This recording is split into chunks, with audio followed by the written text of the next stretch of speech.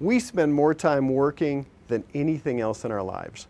More time than we spend with our families, more time than we spend on our hobbies or vacationing.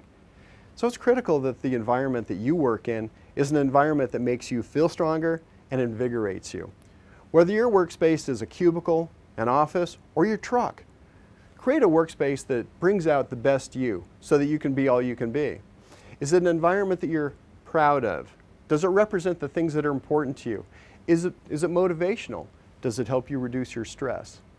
Read the article and I'll explain more keys to creating a better environment that can help you feel more empowered and be more productive.